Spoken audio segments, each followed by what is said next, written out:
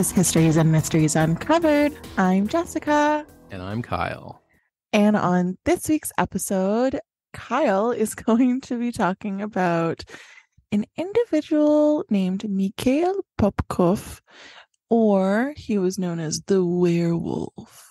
Ooh.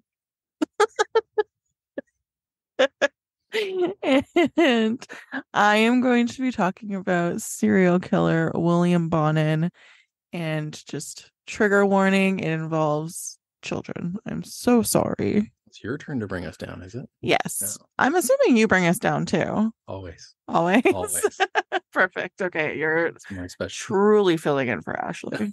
Good to know. Okay. All right. Take it away, babe.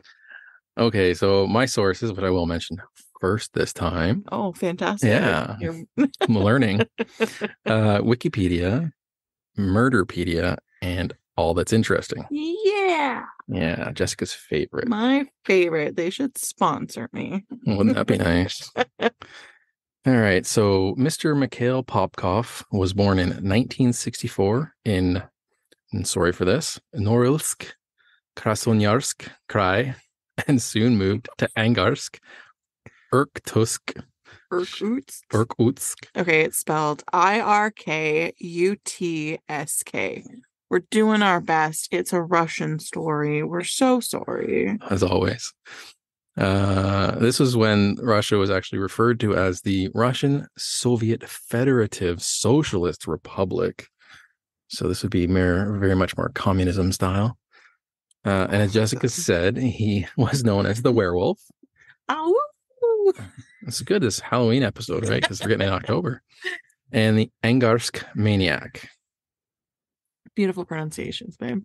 Thank you. I tried so hard. All right, so like the last one, there's not much about his childhood and even his personal life, for that matter. It was believed that his mother was an alcoholic and abusive. As they all are. Seems like there's always something, right? He had a wife named Elena, as well as a daughter named Ekaterina. Yeah.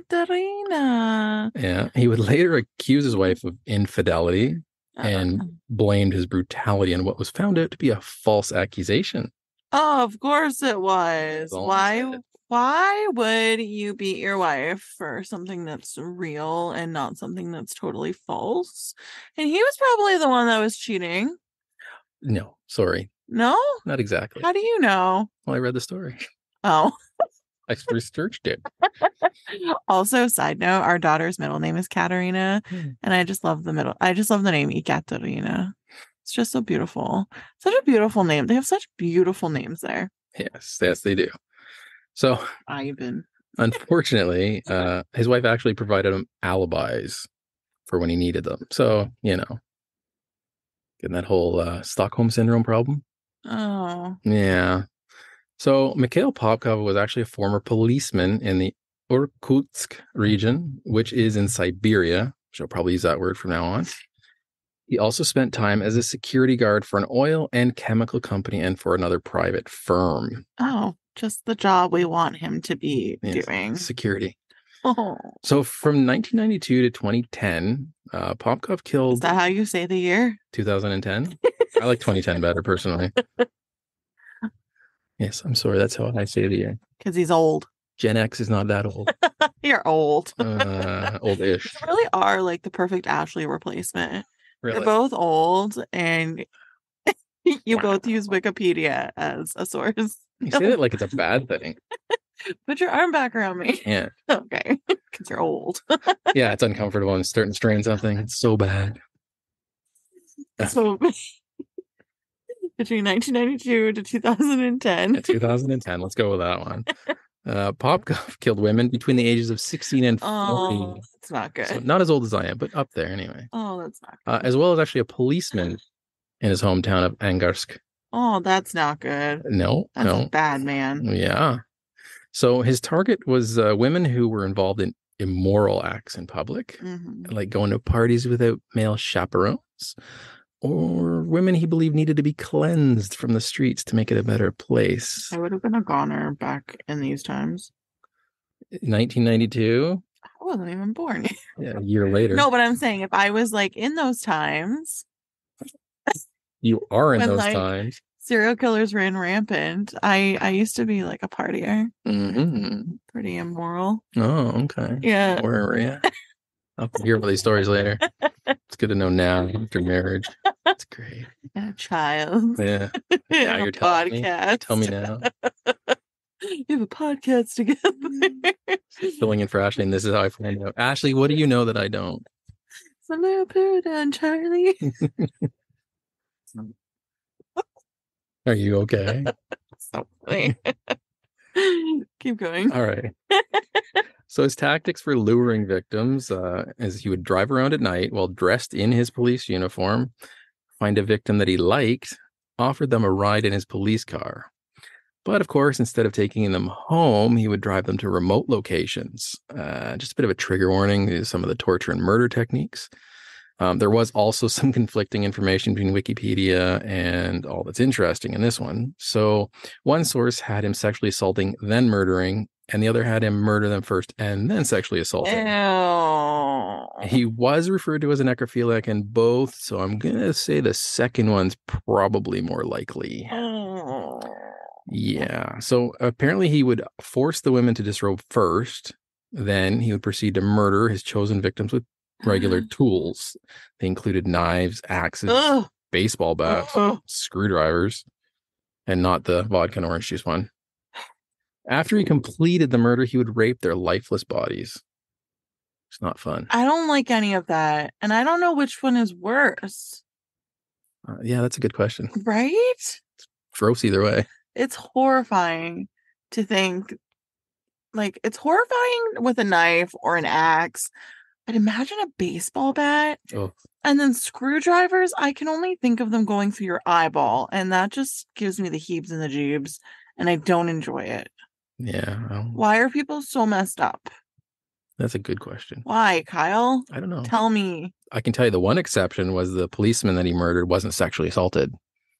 That makes you feel better. It doesn't. I know. Okay. Good try. I know. Thanks so much. You're welcome. So, in a quote from Popkov himself to justify his strange and awful murders, was the victims were unaccompanied by men at night, without a certain purpose and behaving carelessly, who were not afraid to get into my car and go for a drive in search of adventures. For the sake of entertainment, ready to drink and have sex, not all women became victims, but those of a certain negative behavior. I had a desire to teach and punish. Yeah, so that's never good. So let's see. One of the instances was Popkov's murdering a teacher at his daughter's school. Oh, great. Yeah, she was later found in the woods with another victim of his. Ugh.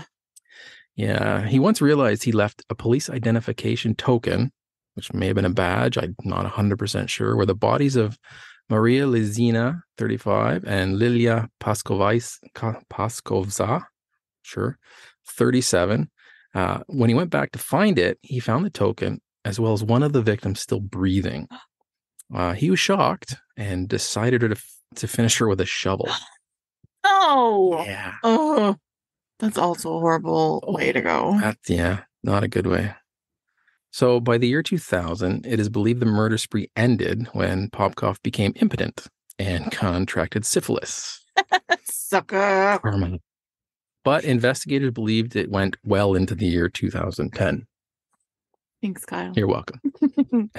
During the investigation in the mid-90s, with testimonies from surviving victims, and many inquiries, Popkov was able to elude the police for 20 years. Through these investigations, they did find a pattern. The tracks to the dumping spots were made by a Lada 4x4. What's a Lada? A Lada is a terrible Russian vehicle. And if you ever want to see one, you can just Google it. Lada. Yeah. Yeah. They're very Russian, to say the least, which means they probably only worked half the time. This is an off-road vehicle used by the police specifically. That was stupid of him. Yeah, this led the police to believe that the murderer is one of their own. Yeah, that was really dumb of him. No, they were a regular vehicle out there, but yes, they did use them quite extensively. So from this, the police did an extensive DNA testing of 3,500 current and former policemen in Irkutsk. This was what it took to finally capture Popkov in 2012. He was convicted and sentenced to life in prison for 22 murders and 2 attempted murders. Good. Oh, it gets worse. Oh, good. Oh, like in a good way? It depends on your point of view. Oh. So after 2 years in prison, Popkov decided to confess to 59 more murders. Well, that's not good. Yeah. Oh. The victim count at this time would put him ahead of other famous Russian serial killers, Andrei Chikatilo and Alexander Pichushkin. On December of 2018, after another trial, Popkov was convicted of a further 56 murders. What? This is out of the 59. Oh. And then the other 3 did not have enough evidence to convict him. So out of the 59 he admitted to, 56 were convicted. Wow. That's still crazy. Oh, yeah. And then in 2020, Popkov confessed to another 2 murders. And that brings his total of admitted murders to my God. 83. Oh, my God. Yeah, that's a lot. And so we'll do a final quote for him, because why not? So in the quote from a jailhouse interview, he said, "I was born in another century. Now there's such modern technologies, methods, but not earlier. If we have not got to that level of genetic examination, then I would not be sitting in front of you." Ew. So just think about that. He would have been getting away with it like crazy if it wasn't for DNA testing. Yeah. That's insane.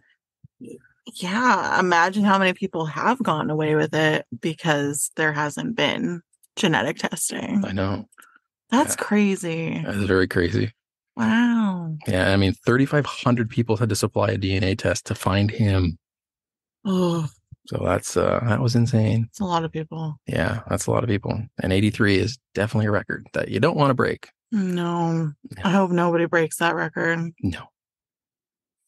Well, okay. So you're down. Now we're going to go further. Thanks, Ashley. You're welcome. Are you a hot mess? I'm a hot mess. Ashley's favorite word is hot mess. And I have adopted it, and my husband, Kyle, teases me about it all the time. Your hus Kyle? My husband, Kyle. Hus Kyle. Yes. Okay, Kyle. Yes. Do you want to hear my story? I absolutely do. Yeah? Yes, I do. Okay, listeners, I hope you also want to hear my story. He's been on my list for a while. So I'm going to be talking about William Bonin. He was a victim of both child molestation and a dysfunctional household. Like we said, a pattern, isn't it? Yes, It's always scary. a pattern. 9 times out of 10, I find that it's a pattern. Yes. He was the middle of 3 brothers, and on January 8th, 1947, William George Bonin was born in Connecticut. He was mostly nurtured by his grandfather, who was a convicted child molester. Really? Yep, because he had an alcoholic father and an absent mother when he was growing up.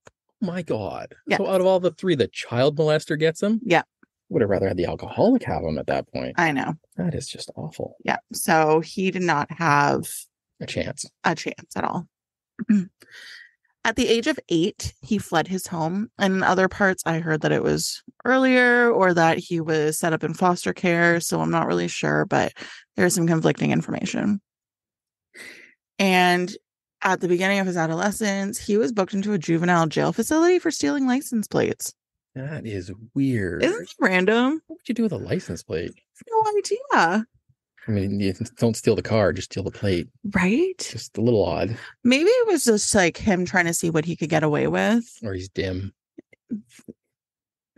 No, he's not actually. Oh, he was? He's not. Oh, He's actually really smart. that's scary. I know. So I'm not really sure what his plan was.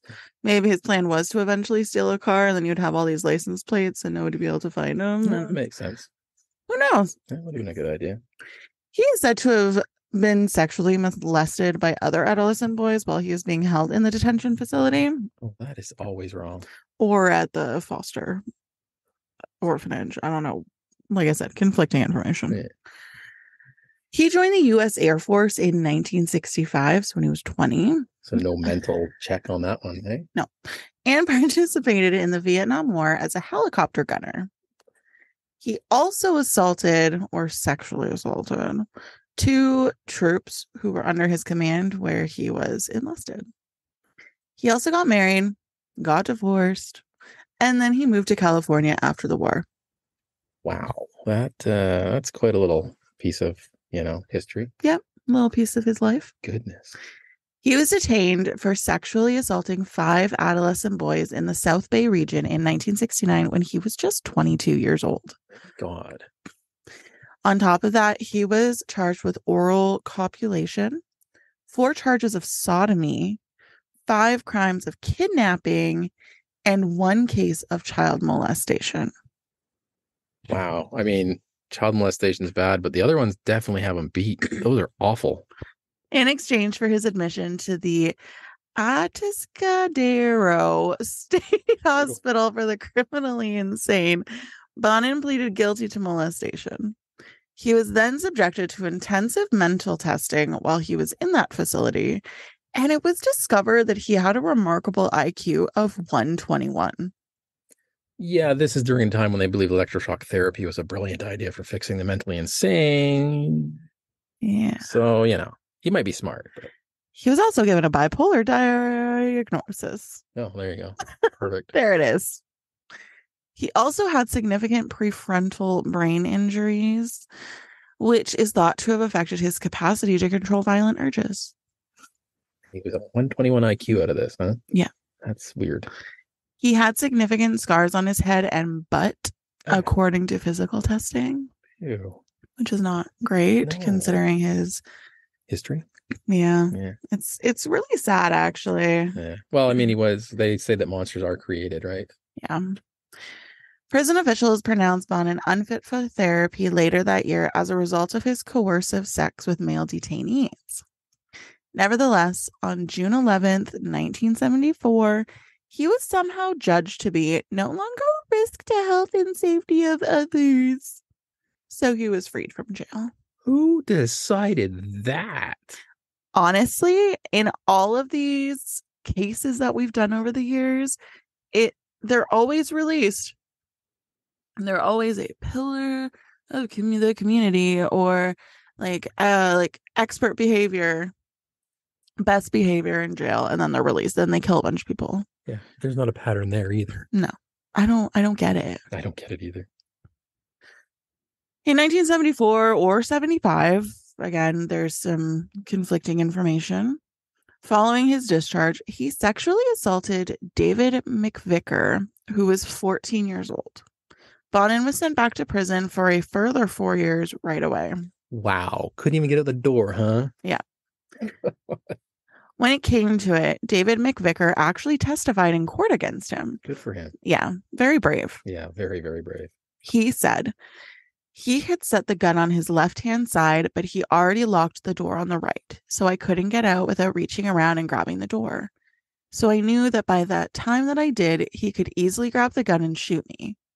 He started taking off his clothes and told me to take off mine.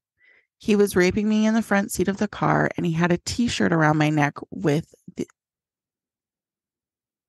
a tire iron through the sleeve. Sorry, everybody. And he was twisting it, trying to strangle me. Oh my God. How horrifying.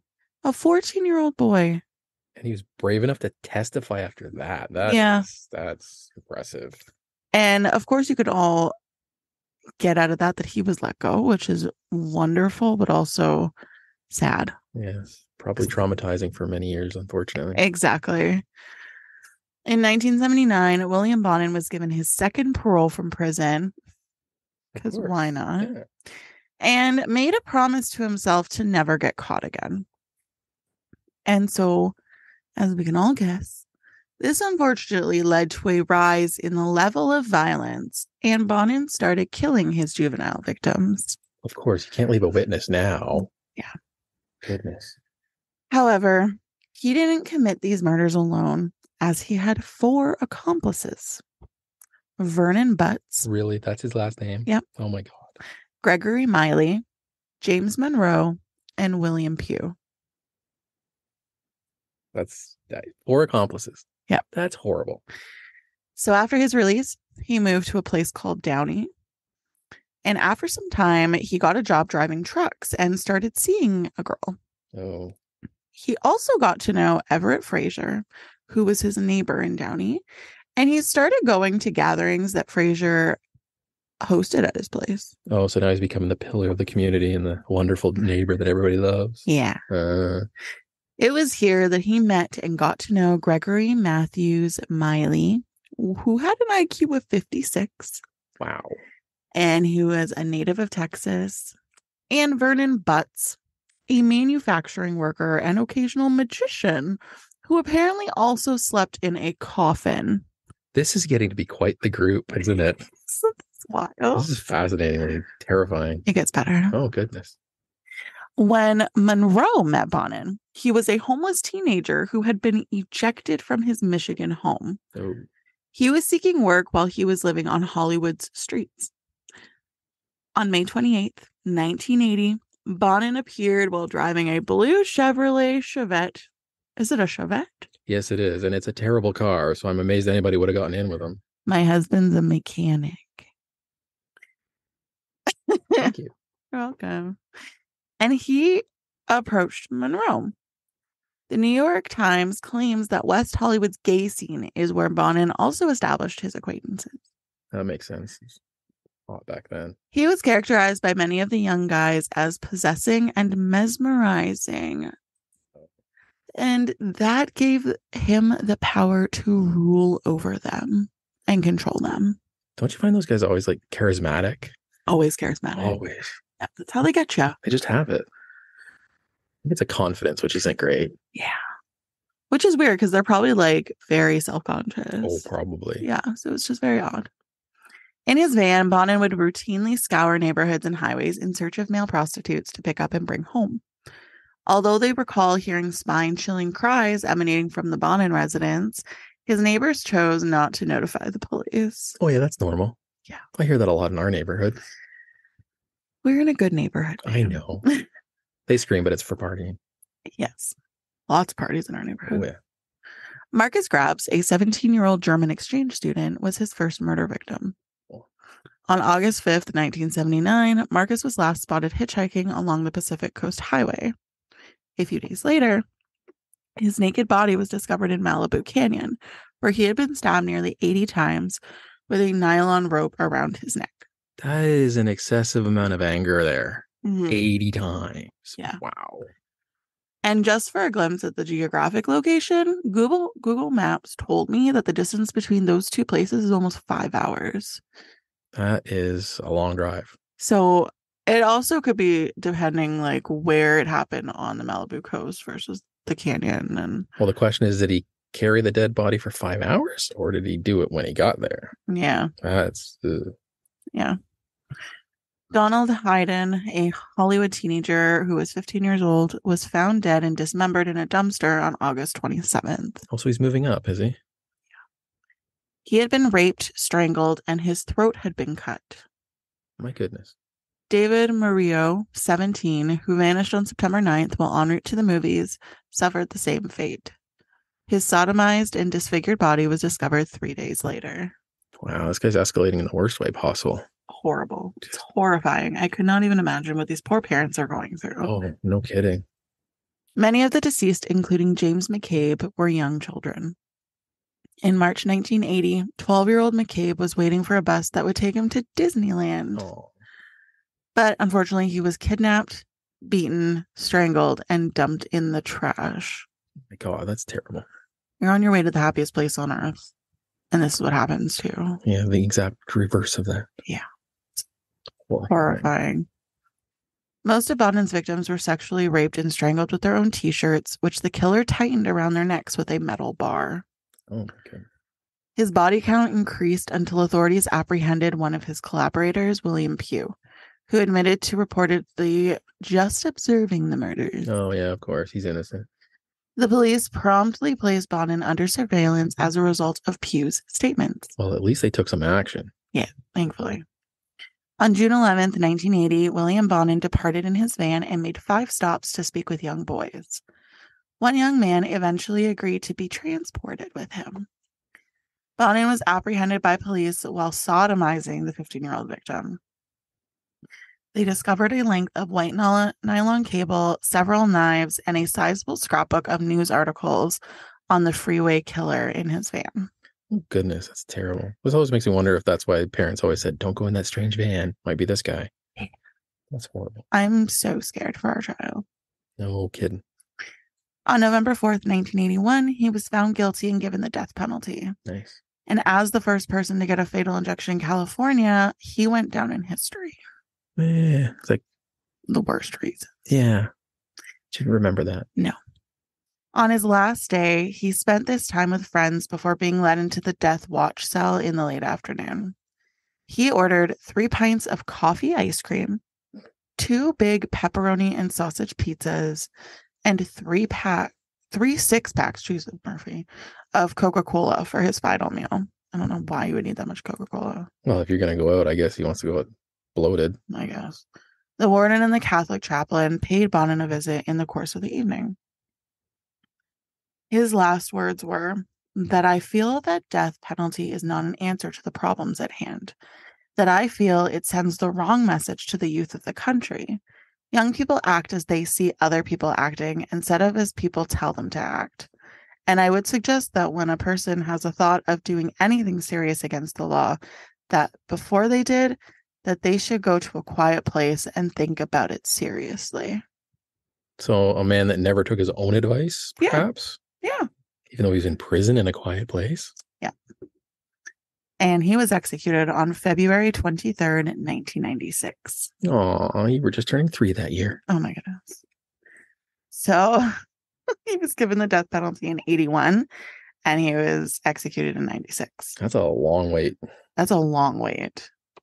2 of the freeway killer's accomplices died, with Vernon Butts killing himself while awaiting trial and Gregory Miley dying in prison from injuries sustained in an attack. Yeah, no surprise. Those guys don't usually survive long. No, I'm surprised he's like Bonin survived as long as he did, honestly. I think because he got the death penalty, they wouldn't put him with anybody else. Yeah. James Monroe is currently serving a 15-year to life sentence for second-degree murder for his involvement in one of William Bonin's murders. And William Pugh, on the other hand, was sentenced to 6 years in prison for voluntary manslaughter, but was released after only 4. And it was probably because of his testimony. Yeah, thank you. You're welcome. William Bonin officially murdered 14 teenage boys and unofficially killed up to 21, though some say the real total is 36 or even higher. Oh my goodness. And they're all young kids too. Yeah. Oh. So it was really hard for me to find a good timeline that involved all of his victims. So I found a list of his victims and I'm hoping that it's in order. And I'm just going to kind of go through and explain what happened to each of them because I think that they need to be known. Remembered. And remembered. Yeah. Yeah. So Thomas Glenn Lundgren was 13. He disappeared and was found on May 28th, 1979 in Los Angeles County, emasculated, bludgeoned, stabbed, his throat slashed, and fatally strangled. You definitely have a second trigger warning before this group, right? Yeah. Mark Dwayne Shelton was 17. He disappeared on August 4th, 1979, found on August 11th of that year in San Bernardino County. Bernardino? But there's an R there. Yeah, Bernardino. Oh. I don't know. That's what I thought it was. He was sodomized with various objects and unintentionally killed after he went into shock, which is just horrifying. Yes. This is all horrifying. Sorry. Marcus Alexander Grabs was 17. He was disappeared on August 5th, found the next day in Los Angeles, sodomized, beaten, and fatally stabbed 77 times or 88 times, whichever it was. Again, conflicting information from everybody. It's horrible either way. Yeah. Donald Ray Hayden, who was 15, he disappeared and was found on August 27th, 1979 in Los Angeles. He was stabbed in the neck and genitals, strangled, and fatally bludgeoned. Oh, that's terrible. Then we have David Luis Murillo, was 17. He disappeared on September 9th, 1979. Was found on September 10th, 1979 in Los Angeles. He was raped, bludgeoned, and fatally strangled. Then there was Robert Christopher Wirostek, who was 18. Disappeared on September 17th, 79, and found on September 27th, 1979 in Orange County. He was raped and strangled to death with ligature after being assaulted with a tire iron. Oh. This one is Kern County's John Doe, who is between the age of 15 to 27. His body was found on November 1st, 1979 in Kern County. He was strangled with ligature and died from penetration of the head with an ice pick. Boy, this guy's really trying just about everything, isn't he? That's terrible. No. I don't like telling these stories, people. I'm so sorry. Yes. Frank Dennis Fox was 17. He disappeared on November 30th, 79, and was found on December 2nd, 79 in Orange County. He was raped and fatally strangled with ligature after going into shock from sodomy. Oh. John Frederick Kilpatrick was 15. He disappeared on December 5th, 1979, and found on December 13th, 1979 in Los Angeles. He was strangled to death with ligature after being flagellated with string. What's flagellated? I don't know. I don't know if it's what I think it is or not. That basically means that he was just whipped. Oh. So, not nice. No, that's very not nice. Michael Francis McDonald was 16. He disappeared and was also found on January 1st, 1980 in San Bernardino County. He was mutilated and strangled to death with ligature after being assaulted. Charles Dempster Miranda was 15, disappeared and found on February 3rd, 1980 in LA County. He was raped, beaten, and fatally strangled with a tire iron. James Michael McCobb was 12. He disappeared and was found on February 3rd, 1980 in LA. He was raped, beaten, his neck was crushed by a tire iron, and he was fatally strangled with his own t-shirt. Man, that's excessive. Ronald Craig Gatlin was 18. He disappeared on March 14th, 1980, and was found on March 15th, 1980 in LA. He was sodomized with an ice pick and fatally strangled. Oh. These poor boys. Very. Glenn Norman Barker was 14. He disappeared on March 21st, 1980, and found alongside Russell Dwayne Rue on March 23rd, 1980 in Orange County. He was raped, beaten, assaulted with an ice pick, burned with a lit cigarette, and fatally strangled. And then we have Russell Dwayne Rue, who was 15. He was disappeared on March 21st, 1980, and found alongside Glenn Norman Barker on March 23rd, 1980. He was strangled to death with ligature, and he was assaulted. Wow, you actually got the two of them at the same time. That's terrible. Or, It's very close in time. yeah. Harry Todd Turner was 15. He disappeared on March 25th, 1980, and was found the next day in LA. He was sodomized, bit, beaten, bludgeoned, and fatally strangled with his own t-shirt. Yikes. Stephen John Wood was 16. He disappeared and was also found on April 4th, 1980 in LA, and he was strangled to death with ligature. Darren Lee Kendrick was 19.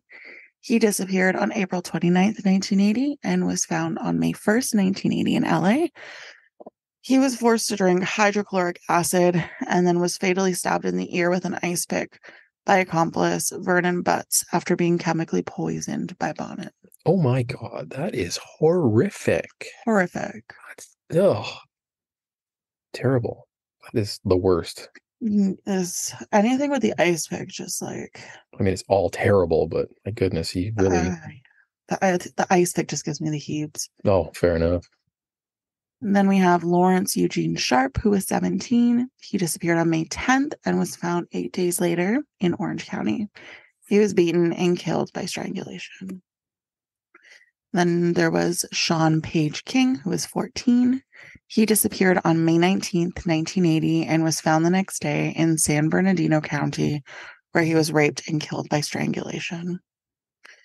And finally, we have Stephen J. Wells, who was 18. He disappeared on June 2nd, 1980, and was found the next day in LA County. He was raped, beaten, and fatally strangled with his own t-shirt. And you can tell some of those weren't done by Bonin, yeah, because they weren't all raped, and that seemed to be his MO. That was an absolute of his choice. So clearly his associates were just as guilty. Yeah. So those are just a list of the victims that we know of. Who knows if there's more out there, but it's all just horrific. Yes, very, very, very horrific. I'm so sorry, everybody. But my sources were all that's interesting: Crime Wire, Criminal Minds Wikipedia, and Reddit. Wikipedia? Wikipedia. Oh. It was Criminal Minds Wikipedia. It's an ode to Ashley. Different. It's an ode to Ashley for this episode. Different. That's what they all say. So, those really sucky. I'm sorry, everybody. Yeah, really bring you down for the beginning of October and Halloween, don't we? Yeah, so happy introduction to spooky season, everybody. We're so sorry. Although, isn't the first on a Sunday? Yes, it is. Oh, so this is coming out in spooky season. It is. And we also have a Friday the 13th in October because of that. That's so exciting, Kyle. I know. Do you remember when we went on a haunted walk like years ago? The investigation, it was on Friday the 13th. Yes. Oh my gosh, it was so good, you guys. And you're going out on a little event on the 14th, which is the day 16th? after. No, 14th is a Friday. I'm going on the 14th? Whoa, I didn't know that. Unless you're going to go out on Monday. No. When am I going? Oh shit, it's not on my calendar, guys. Okay, well, I'm going on a spooky thing at some point this year. That she doesn't know of. I have it in my calendar, ironically. I put it in my calendar. I don't know why it's not in my calendar, but I put it in my calendar. Oh, I'm going on the day after. Yes. I'm so pumped. Okay, anyways, I'm super pumped for this shit. So close to the 13th. One of my best friends and I are going, and I love her. She listens to the podcast. Hi, Josie. Yes, hi, Josie. And the only reason I'm not going is because I laugh too much. Yeah, he's rude. Sorry. He's the only one that experiences spooky shit, but he laughs and is just, he thinks it's funny. There's reason for that. Freaking jerk. Anyways, I have jokes for you. Oh, good. Let's lighten up the mood. Don't look. Oh, sorry. You can't look. I'll close my eyes. Okay. Kyle, did you hear about the fire at the shoe factory? No. Unfortunately, many souls were lost. Indeed. What do you call a pig who knows how to use a knife?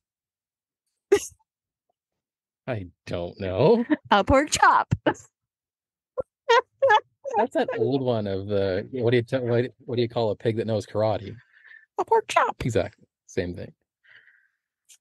Why did the pony ask for a glass of water? I don't know. Because he was a little horse. Oh, cool. Should have known that one. Is there anything worse than when it's raining cats and dogs? Not that I'm aware of. Hailing taxis. God. Oh, I really don't know how to guess any of these. Okay, last one. Okay. My manager told me to have a good day, so I didn't go into work. Yeah, it would be a good day most times. Although I really love my new job, so. Oh, and I love my job, to be honest. So yeah, I love going in. But anyways, yeah. For all those people that don't, you find that funny. Yeah. Well, thank you for listening to us. I know we're a bit chaotic because Kyle doesn't know how to podcast. So, but we love him anyways. So, yeah, you can find us on Facebook, Instagram, YouTube, TikTok when Ashley's feeling better and we have video again, and Patreon. We have a smoked ham level and we have an episode that comes out at the first of every month, and it's amazing, and you get to vote on what you want to hear about, and it's so much fun. So come join us over there. It's only $3, super affordable, and helps us out, and we will love you for it. And if you want to rate and review us, you can do so on Apple Podcast and Spotify. And Kyle, do you have anything to say on your maybe last episode? Oh, my maybe last episode. I don't know if it's your last episode. You might have one more next week. Okay. Well, I appreciate the people that did actually listen and didn't hate on me. I'll be happy for that. And hopefully they'll continue listening to the two wonderful ladies that have been able to bring this for as long as they have. Yeah, we look forward to bringing you 2 new stories next week. Bye. Bye.